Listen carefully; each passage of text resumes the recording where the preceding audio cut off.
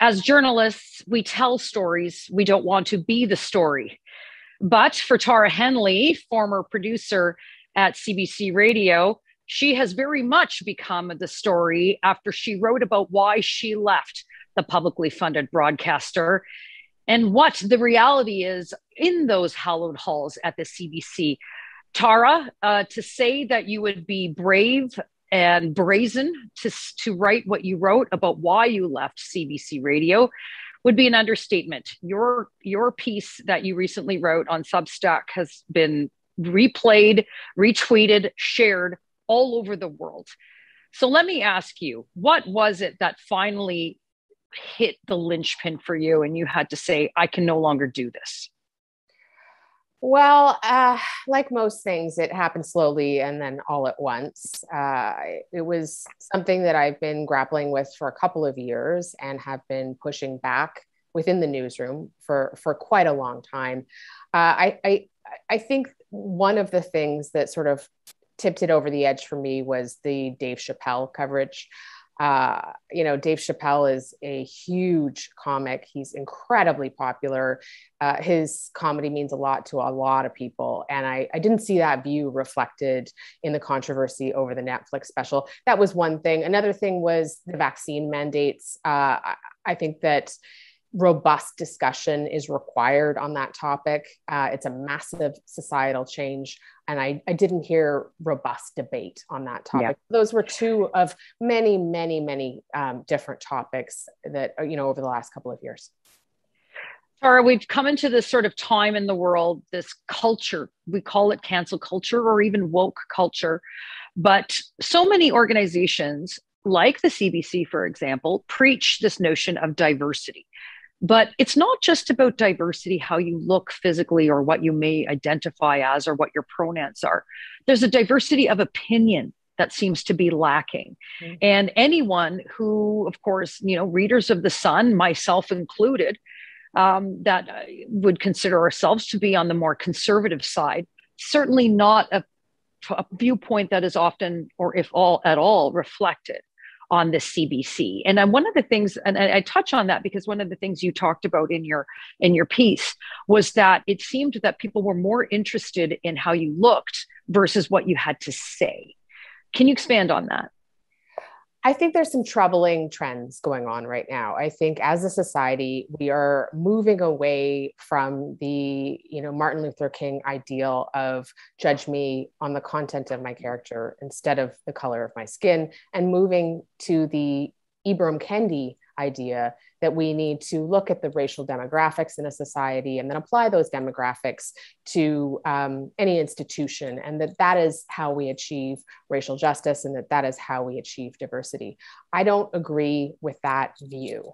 And I think that in the media in particular, and particularly in large public institutions, there needs to be room for a massive array of views, and that the focus should be on diversity of thought. I believe very strongly in diversity. I believe in pluralism. I believe that we have that throughout this country. And I think it's really important to reflect that back. And so, I spoke in my piece about a lot of the writers and thinkers that I've interviewed over the last year. And one of them that comes to mind right now is Irshad Manji. And she talks a lot about, we focus on the diversity of thought. We focus on diversity of perspective. And in focusing on that, we bring in a huge array of people and views. That's my view on that. CBC's audiences, both in television and radio, they've not grown very much. They've sort of held steady. And of course, as all of our viewers know, they are funded to the tune of over $1 billion by the taxpayer. But Tara, there is a mindset and a culture and a philosophy that has really gripped CBC, not just in the radio side where you were, but overall. And I speak about this whole memo that came out, or the story that came out just before the holidays, talking about words that we're not supposed to use. It was widely mocked and ridiculed for the craziness that it is. But I'm wondering if you can peel back the curtain for us just for a moment. Is this a top-down philosophy? Is this coming from middle of the road? Is it producers? Is it editors? Where is this push for this whole notion of either wokeness or certainly only presenting one viewpoint? Where's it coming from? It's a difficult thing to unpack. I will say that this is a massive service. There are a lot of people doing really incredible work. There are a lot of colleagues really fighting for good journalism in the building. And so I think it's really important to say that. My sense of what's going on is that it is top down. And, I had that sense going into this week, and that really has been confirmed. I can't tell you how many messages I have gotten from people in the building this week supporting the fact that I'm speaking about this and starting this conversation. People are very concerned about the direction that the service is going. So it's just important to know that there are very good people there as well, and there's good work being done. But I think you're right in characterizing it as a sort of gripped by ideology right now. And I don't think that's healthy. I think the woke view is important to have in the room. I'm happy to hear that. I'm always happy to reflect it. I don't think it can be the only voice in the room. You do reflect upon the fact that you are, the ardent leftist often in a news meeting. And when you're having these discussions and you sort of looked around and thought, how is it that, your viewpoint, your own philosophical views have shifted and probably adjusted to the very notion that your notion of good journalism wasn't being reflected. How did that change for you? It's an interesting thing. I mean, my views are very consistent. I am far left. I am pro working class. I'm pro racial justice. I am pro trans rights. I am all of those things.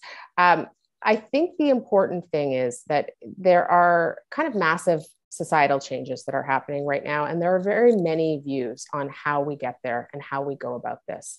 And so while I am very far left, I have always read a lot of people across the political spectrum. I have always interviewed conservatives and centrists and libertarians and heterodox thinkers and, contrarian leftists. There are many, many views on these big issues of our age. And, while there is broad societal consensus on some things, it's not the Twitter consensus. And I think that what's happening in most of media right now, aside from the financial incentives that polarize us, there is also this idea that what's happening on Twitter is what's happening in the public. And those of us that report know that that is just not accurate. I think I recall infamously the former opinion page editor at the New York Times quit for that very reason. She, in her resignation statement, said when the New York Times decides that Twitter is no longer the arbiter of what should be on their pages, journalism will be much better off. I'm paraphrasing a bit, but yeah. It's akin to what you're referring to in terms of what's happening in our industry. And there's such a great distrust. If we could go back to the election of President Donald Trump, yes, certainly he stoked a lot of the media, the fires against the media, fake news, this, that, and the other thing. But there was an element of truth to what he was saying with respect to you cannot believe and trust everything that is being said. Because if that was the case, then Hillary Clinton would have been president 6 years ago. But this is sort of an industry-wide crisis that is happening. And there is a significant part of the population, not just in Canada and the United States, but represented globally, that is being missed from the conversation. And that is in part what I feel is giving rise to these alt ideas and these sub, organizations that, kind of attract not necessarily the best of characters, but it's in part because legacy media, mainstream media, is leaving them out of the conversation. Mm-hmm. Yeah, I mean, so much to unpack there. I agree that there's a huge portion of the population being left out. And I think one of the important constituencies that's being left out is the working class. And that's a massive part of the population. And, there's interesting work on this. I mean, there's part of what's happened in our profession is it used to be a working class profession. And now our profession is mainly highly educated, affluent elites. And that is a very specific perspective. It is not a perspective that's shared by everyone. There's room for that perspective, but we need to start listening more. We need to start talking to more people. And it's interesting that you bring up 2016, because that was a huge moment. That was a major miss for us in the media. We did not see that coming. You also brought up the idea of a backlash, that sometimes when you ignore a big part of the population and silence a big part of the population, you get a backlash. I don't want to see that kind of backlash.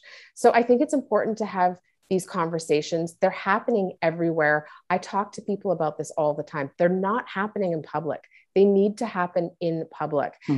You brought up Bari Weiss, and Bari Weiss is someone that I really admire and respect. When her resignation letter came out, it had a huge impact on me. And I have watched her at Substack have an actual robust discussion about these issues, have a wide range of views, to say the things that are currently off the table to be talked about in mainstream press. We need to start talking about these things.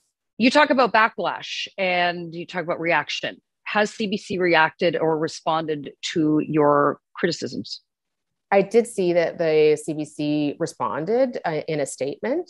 And I think that it's also interesting that I've heard a lot of response from the building, from my colleagues, overwhelmingly positive. And it's been pretty incredible to get that feedback and support.